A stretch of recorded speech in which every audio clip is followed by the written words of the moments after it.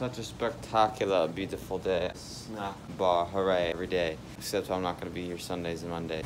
I'm walking on a quest to find Jody, just finding people out, going on adventures here, man. Who knows? I could literally meal prep here instead of at home if I'm here for too long in the day. Why? Because there's a microwave. Just go in the distance, go in the speed. I'm going the speed. And Walmart, run, handicap, late at night, tomorrow. Crazy crash course.